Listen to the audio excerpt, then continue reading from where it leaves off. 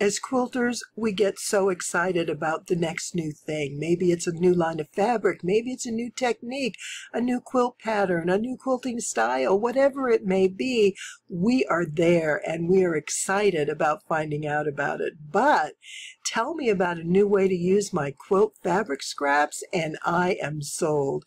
I'm Leah Louise from Inspired Quilting by Leah Louise, and I want to share a book with you. This is not a book that I'm being paid to promote. I love this project. I love this style. I love what this book is about, and it's called Zigzag Rope Sewing Projects. And I know it sounds kind of quirky. I saw a picture of one of the finished products on the Art Gallery Fabric site, and I was so excited. I was totally enthralled with it. And then I found the book. Oh my goodness. And it's on Amazon. And I was so excited to get started. I bought the Kindle version so I could get it right away and start reading it.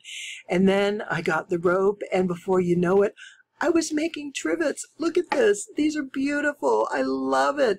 This is such a fun project, and it's easy. And what a great gift idea to give people, to use yourself, but to give that are, you know, color coordinated, things like that. But what's amazing even more than that is what else you can do. Now, I've never done this kind of thing, so this is pretty new to me. But from baskets to tote bags to table runners to placemats to oval bowls and then the decorative aspects of putting knots and little curly cues here and there. It was really an eye-opener for me and so much fun.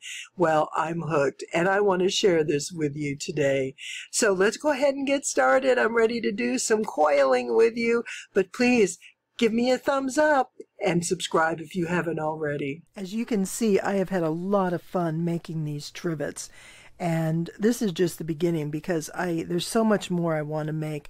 The book has patterns for great big market tote bags and small little baskets and bowls, and you know, you can do the round, you can do the oval, you can do table center. There's just so much, and it's fun and it's quick. And yes, I love quilting, but there are times I want to do other things.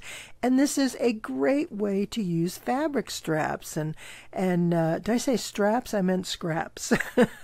But it all starts with just this little coil. And once you get here, you just start zigzagging around. And I used, you know, I had some pieces of scraps that I cut strips with, and then I took some off my fat quarters, and I used little 1/4-inch strips just like this.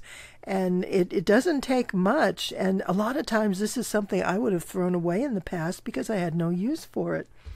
But I want to show you, these are the first two that I made. I believe this is the first one. And I love how it came out, and I kept everything close together so all the colors were pretty solid, and then I started getting a little daring and left some spaces in there. And I liked having a lot of white space to make it more confetti-like. And I thought this was fun. And I did the same fabrics in all the trivets that I made, just for a good compare. But here's the back. So essentially they're reversible. There's no difference on the front and the back. And which is great because as you're sewing, you pick up any loose pieces of fabric in between. Now this one, I spread out a little bit more. I put less of the white background, the natural background, and kind of move these pieces closer together. And so you can see a bit of a difference. And like I said, I was just playing with colors, placement, spacing to see how it all worked. But essentially I did the same thing with these in the way I wrapped them. I am so excited to share this project with you. When I saw this online, I knew I had to make some. And then once I made it, I thought, oh my gosh, y'all are going to enjoy this. So completely different from anything else we've been working on. Let's give this a try. We have two steps here. First is our initial coil, and we're going to let this end fray and just loosen it up because that way, I want to actually turn this direction. That way it'll snug in together and I can sew right over it. And just tuck it in there and start twirling around. I actually find it easier to lay it down on a flat surface. because in my fingers it tends to wiggle. And this first little bit gets a little tight because there's hardly anything to work with. And I know you're having a hard time seeing. I'm trying to keep my hands as open as possible. So I have my little centerpiece right there, and I'm going to make about 3 rounds. So there's 2, and I'll go 3. And then what I'm going to do is use a straight stitch to crisscross back and forth, and that's going to hold my center together. And I'm just going to use a regular stitch. Now remember, you've got to use a big needle. This is like sewing on jeans. You want to get a size 16 needle. You want either thread to match if that's what your goal is. Alternatively, you can use different colored threads, like a multicolor thread would make a pretty design. Now, I have found that I really only need to do this twice. The directions for making this does show that it's a good idea to do it 4 times.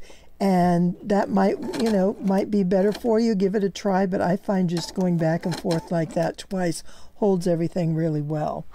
Now I'm going to begin the zigzag. So I'm going to set up my zigzag stitch, and I'm going to have the stitches pretty close together and not real wide, because I want to, well, actually, there we go.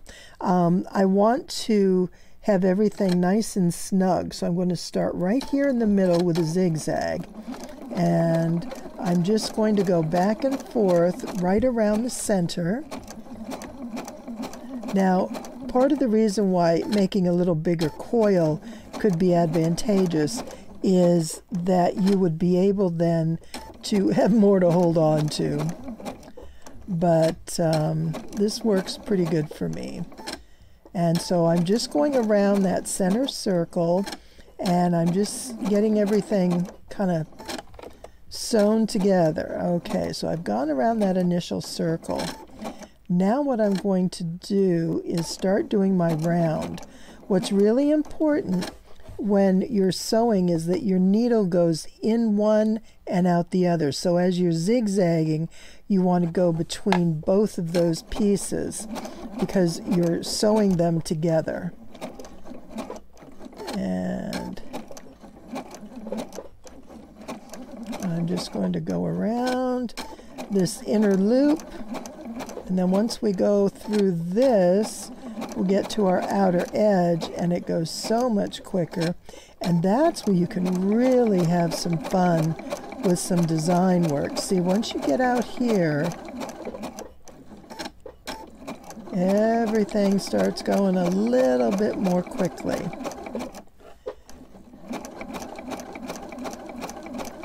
And we've got that one. Now I'm going to make my stitch a bit bigger here. Now that I'm getting past the center, and then this is the stitch I'll go with through the rest. Now what I do here is I'm going to just turn this around to get me back to the beginning point. This is where I want to be. I want to have my coil, and then I want to have my loose piece over here so that as I'm sewing, I can just press it right up against the coil. And this is all you're going to do. Now this is where it gets fun. And I mean, not that the coil isn't fun, because there's so much you can do with it, but I love adding colors. And what a great way to use these little tiny pieces of fabric that we might otherwise just throw away. I mean, something like this you're not going to sew with because, you know, it's a 1/4 inch. It's the size of a seam allowance. And there's really not a lot you can do other than maybe tie a gift bag or something like that.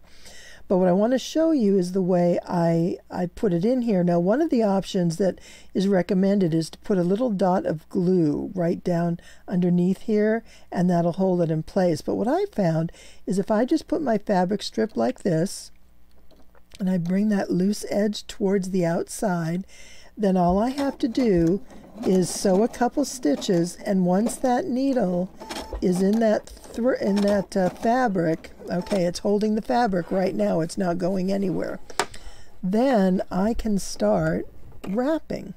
And I find a seam ripper or stiletto, something narrow, even just a heavy-duty needle helps, because as you're wrapping this, initially it may want to twist as, whoops, don't get your presser foot in there, as you're coming around. Now you can do a couple different things. You can wrap it tight where the, excuse me, the camera's just right here in front of where I'm working. You know, you can get it close together like this, or leave some little spaces, and I think I'm going to do both. So let me do another piece here, and then I'll leave a space. Now I only wrap an inch or two at a time, because it's sort of hard to hold on to all this at once when there's a lot wrapped. So now I'm just going to pick up where I left off, and I'm going to continue stitching in the same manner, and I'm just going around the loop, going around the coil, making sure that my needle hits both sides, and then I'm going to wrap a little bit more. And so this part I'll spread out a little, so there's some space between them. And so this is only the second one I've done. So I am learning and trying and experimenting myself. Okay, so that's kind of fun the way that's spaced out. And we'll just go around, and you can pick up speed pretty well. Now in the book, it does give you all the stitch length and sizes, and you know, the details of how to make this work. Okay, so I have my fabric all wrapped around here, and I'm going to go around like this. Now I'm going to leave that tail here for right now, and I'll show you how we'll pick that up on the other side. So let's go ahead and go around.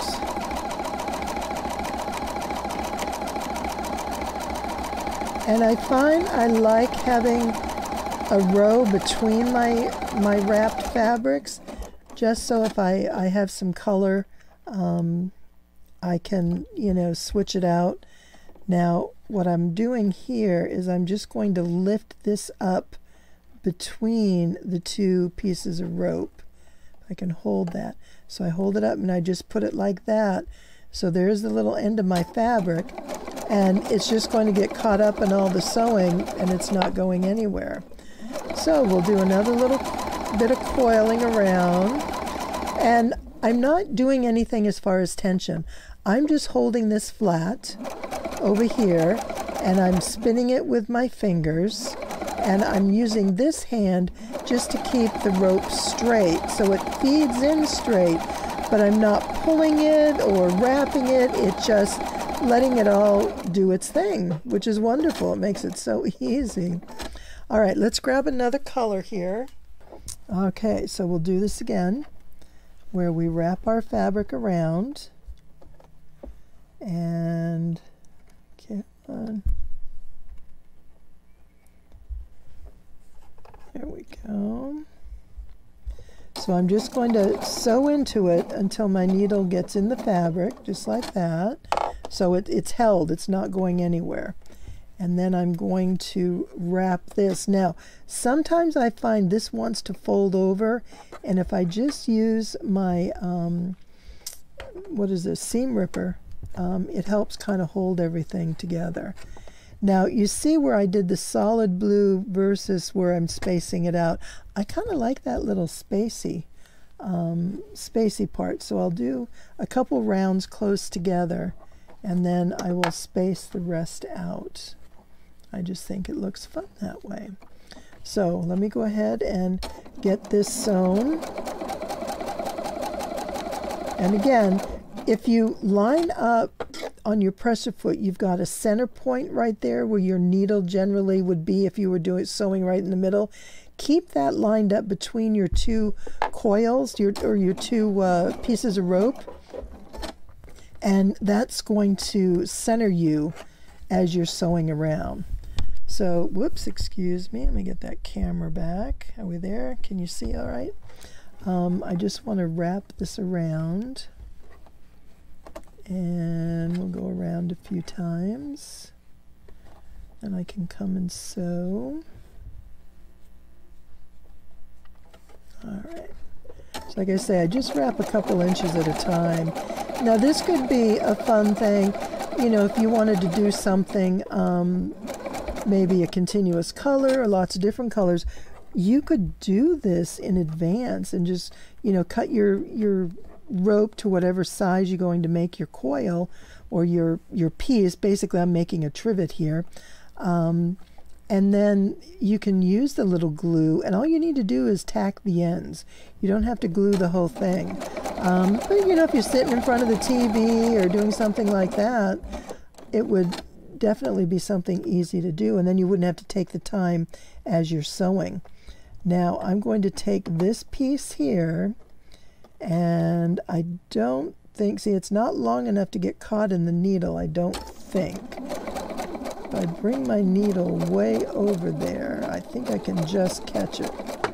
But otherwise I can catch it on the other way around. So now I'm going to go ahead and make a loop around. Now right here, that's all. I just want to check where I started, make sure that fabric's in place, and I just run my needle around, catching both pieces of rope. And then I want to make sure that that fabric at the end is in a good place. All right, there we go. How fun is this? Oh my goodness. All right, I think since we have a coil around that black and white, I'm going to add another color here. And I really like this peach color, which is fun. So I'm going to put this down underneath and take my strip and fold it over, and then I just hold it with my seam ripper, and then once the needle's in that fabric, it's not going anywhere. So I'm going to take this over here and wrap it around. And again, if it wants to twist, just, you know, use your seam ripper and kind of get in there and straighten it out in a way that works for you. All right, so I'm going to wrap this around. Try to just use my fingertips so I don't completely block your view. And let's go around a little bit here. And we'll do a little more.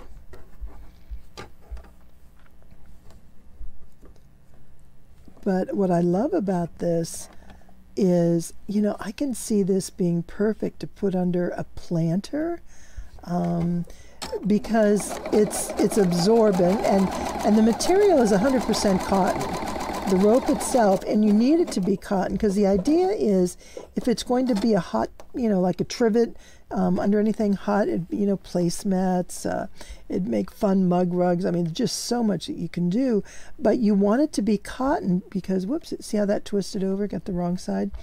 Because if it's anywhere hot, if it's a polyester or nylon, something like that, it's going to melt. And that sort of defeats the purpose of why you're using it. So 100% cotton is definitely an important feature when selecting your rope.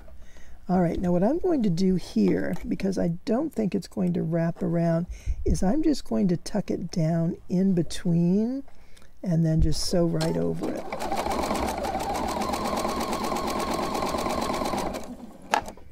All right, let's go ahead and make another round here.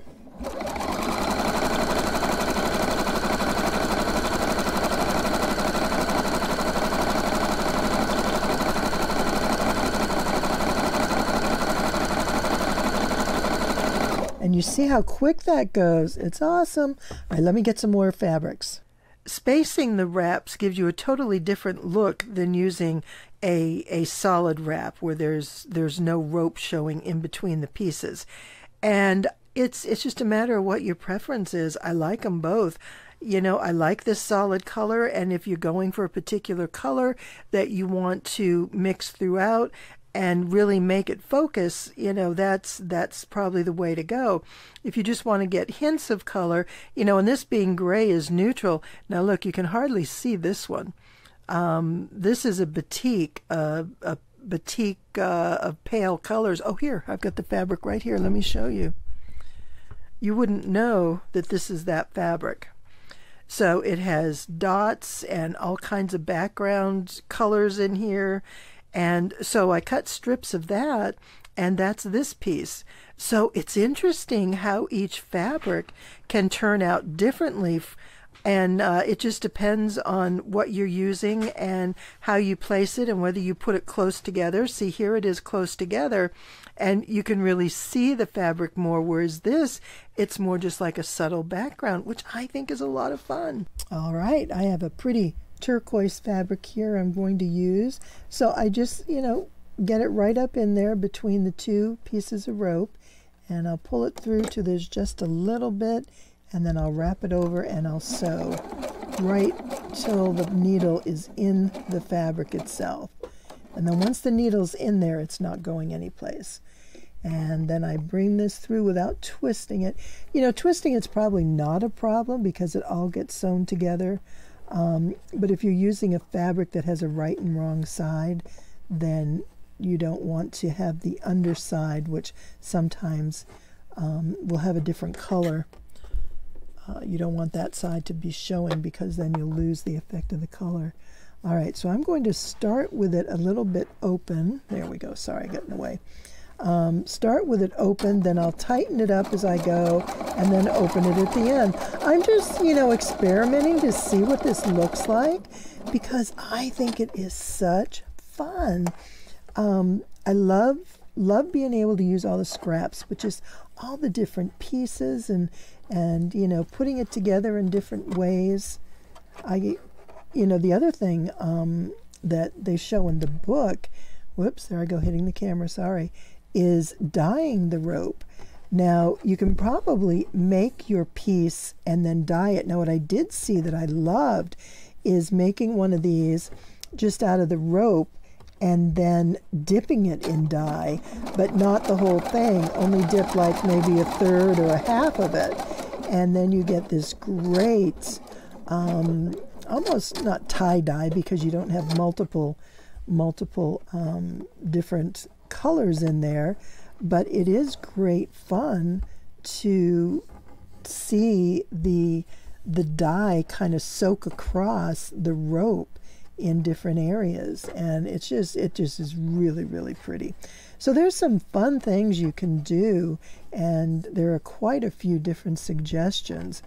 Now, the easiest is a coaster, and I think it takes maybe 2 yards of rope, and you know, you just do it up and you do it quick, and you can make them just the plain rope. You can actually buy this rope in different colors, so you can get it pre-colored, but again, just make sure it's cotton, because a lot of these products are going to be poly cotton.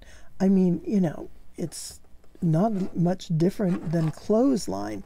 Now, the type of rope is important because you want a rope that is substantial, that is a solid piece of rope, not a bunch of little, you know, sometimes you can get, if you've ever done piping, where you buy the decorative, what do I want to say, the utility upholstery type cording, I guess is what it is, and there's lots of strands, and then it's wrapped in a woven kind of outside piece, and which is great because it's going to be contained inside a strip of fabric, it's going to be sewn, etc., etc. But something like this needs to be more substantial and be able to kind of hold up on its own. Because if you're sewing around this and what you're sewing into isn't going to connect or tighten up or hold together well, then, you know, it kind of defeats the purpose of what we're doing. So there's just different things to think about as you're doing this. I'm trying to get these pieces close together and not completely block everything with my hands. So let me try it this way. So hold this down and bring the other piece around. There we go. That pretty much worked. And then I'll bring this piece over. There we are. Okay.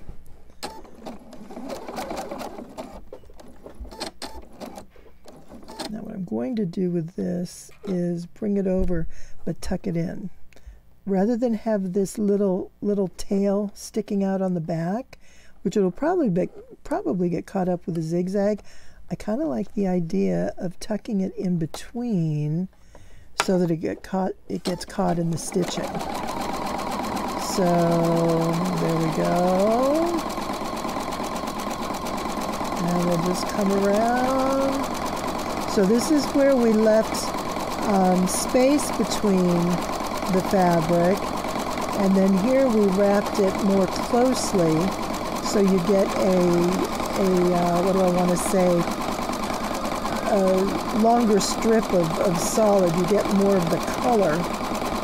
All right, so we're at a point, let's just kind of go another half a row here. Get some white space in there. And just keep working around. And let's see, I'll get to about right here. And then I'll add another piece about right here. This is a fun piece. It has lots of different colors. Many of these, some of these are prints, just regular, you know, quilt prints, but some are batiks. So you've got the variation in the color, which is what I love. I like fabrics that have lots of color variations and patterns and little graphics mixed in. It just makes it interesting. Okay, so I'm going to fold that over, hold it down. Oops, I got a little carried away there. I was supposed to stop. I didn't. Back up a little. Okay. Now,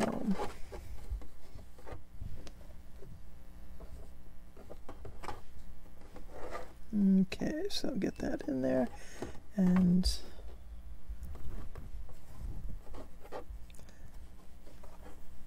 just work my way around.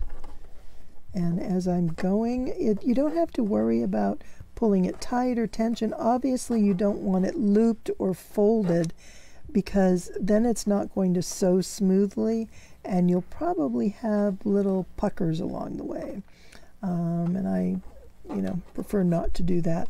So I'm going to kind of sew this little bit together, close together, where it's wrapped side by side, and then down here just kind of spread it apart. Like I said, I'm checking out different ways of doing it to see what I like best, and then just, you know, take your rope and wrap your fabric up a couple inches and sew. And I'm not even going to worry about those threads. I'm just going to wrap them in, because it's all going to be caught up in one piece. Okay, and then we'll finish this off here. Just wrap it around. But the book has some wonderful instructions on not just flat pieces like this, but bowls. Some wonderful bowls, and the oval bowls plus handles. Oh my goodness, you know how to make knotted handles, and there's just a lot of fun things. And for me, I'm thinking, you know, gifts. Oh my goodness, folks love interesting gifts, and you can personalize this so well for individuals, by color, by style, what they use, you know, what they like to have in their home. Do they drink a cup of coffee that they'd love their own little coffee coaster, coffee mug kind of a thing? Do they have a centerpiece where they have, you know, a potted plant? And you can do the color additions in the coils to match somebody's decor or their favorite colors. It's just something fun. It's also fun for kids. Oh, we definitely need some color here. It's also fun for kids because you can give them a place to keep all their little treasures. And, you know, you make a little bowl out of this. Oh, how sweet would that be? All right, time for a bit more fabric. And then the last two, what I did, I started with this, and I just used a single length of fabric. I cut all my strips, for the most part, on the 18-inch edge of my fat quarter. Now, some of the other scraps were longer, but I just used the scraps in the length they were. And so I'd start with a piece in the middle. Some were shorter, which is what I started with. And then I'd make a white, what do I want to say, make a background row in between. And then I'd start with my colors. And notice I left a space between them all, which is essentially what this is. And so while I do my wrap, I leave about an equal amount. I keep wanting to call it the background because that's what we call it in quilting. And that's essentially what this is, but I left that amount of the rope visible. And so this is just continuous. And so when I get to the end, what I would do then is sew a background, a piece of rope, and then I'd add another one and I'd sew it, and I'd, you know, just keep doing this. And it's kind of fun to see how it spaces out like that. Now, you may want to use smaller sections and not use the continuous colors, or you may want to do something like this. I'm really intrigued with how that batik worked with all these different colors. I think that's probably my favorite because it just sort of, you know, it changes throughout. So if you get a fabric like that, then you can use one fabric for the whole piece, which is really, really a fun way to do it. And I'm ready with a new fabric strip. I'm just going to tuck it in here and fold it over and stitch into it. Let my needle hold it in place while I wrap, and I use my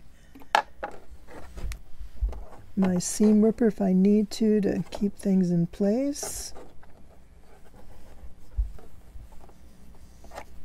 And just wrap up a couple inches. And sew.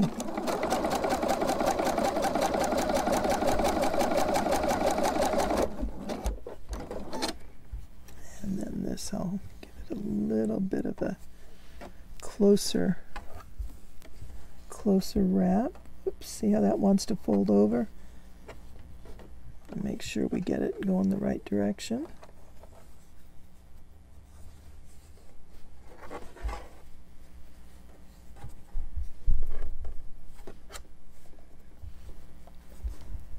Okay, here we go.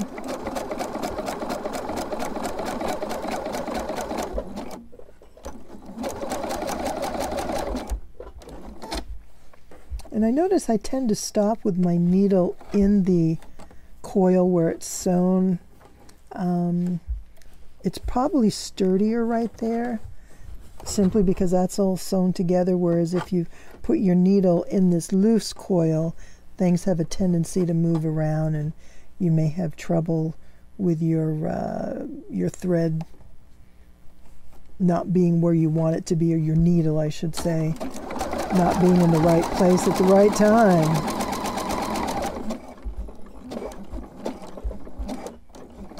All right, just a little bit more to go.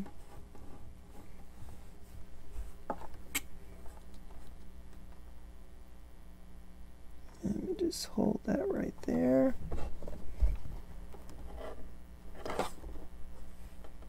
Okay.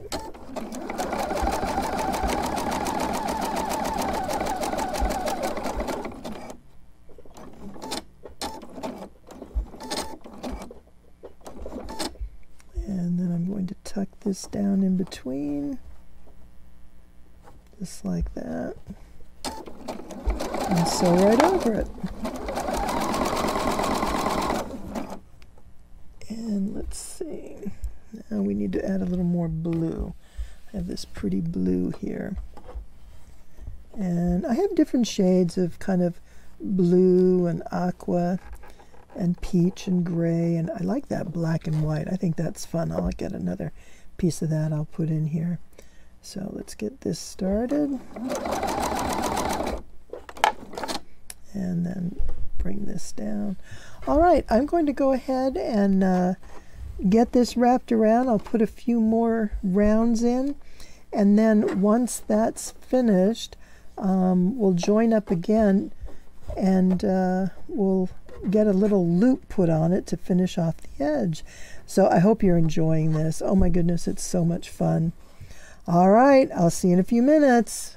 Well, I made some good headway, and I've just about got this finished. And when we sew down to the end, when we get to about 3 or 4 inches, we just want to stop, and we're going to get ready to make a loop. And just sort of fuzz up this end, because what we're going to do is tuck it in. And I use my seam ripper just to kind of tuck all those loose pieces in there. And the stitching is going to catch it, so that's not a problem, but I don't want a whole lot of frayed pieces protruding out. Okay, so I just stick it all in there. Now I'm going to shorten my stitch so it's going to sew closer together, and I have it set at the same width because I do want it to cover. Actually, you know what I'm going to do? I'm going to do it at a narrow width. I'm going to try something different. I'm going to come through at a narrower width, and we'll take it down to about a 4, actually 3.5, and then I'll go back over it with a wider width and sort of double stitch it to hold it all together. So I'm going to see how we've got that little space right there. I'm tucking this in, and then I'm going to push this together to kind of eliminate that space. So just use your seam ripper or whatever you have and tuck everything in there good and tight, and then push this in to fill in that gap. And so I have a narrower width, so I just need to be careful. Let's see, I'm going to catch this side of it first.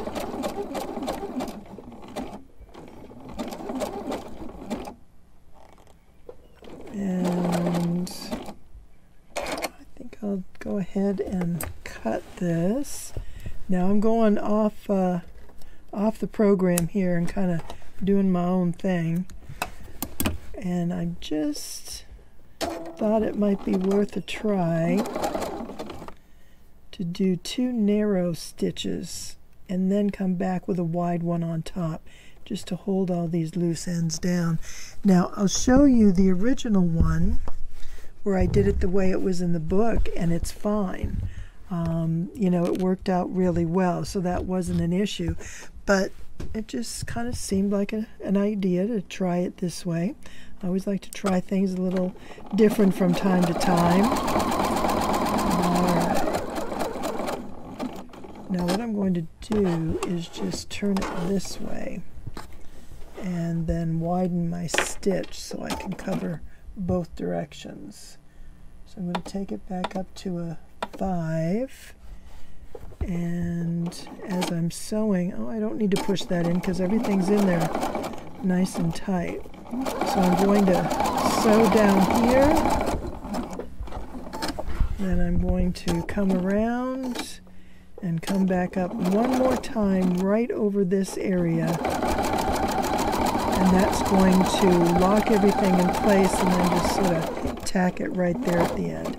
Now when I do something like this to tie to what do I want to say, secure that end, I'll hit my straight stitch and then I'll just straight stitch for a 1/2 inch or so, and that just sort of locks the thread in there. And there we have it. Look at that. Okay, and look at this, is wonderful. I'll show you some pictures of it laying on the table. One thing I notice when I initially finish is these edges want to kind of bow up just a little bit instead of going flat. And my guess is I may be pulling this outer rope a little too tight, so I need to be real careful just to let it to lay there and not pull it. And the other thing is I'll just get a pressing cloth and my steam iron and just press this and let it dry flat, and I'm sure that'll be fine. It won't take long for this to flatten out. Well, there you go.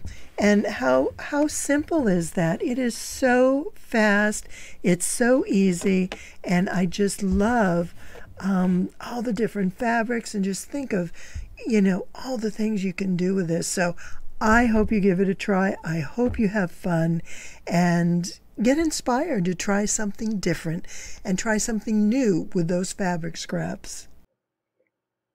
And here's my finished set of Trivets. I love them. They're so pretty. And there will be more rope coiling in my future. I'm already looking online for getting some supplies and things that I want to do, but I think they are wonderful. And I really do recommend the book. It has some wonderful ideas. There are some great options, and it's a very creative, personalized process. So I hope you give it a try and enjoy watching this and thinking about what you might be able to make and how you can make something special for somebody, and maybe even just for yourself. Thank you for being here today. It's always my pleasure. And if you haven't already, please subscribe and give me a thumbs up if you like this. Have a wonderful day.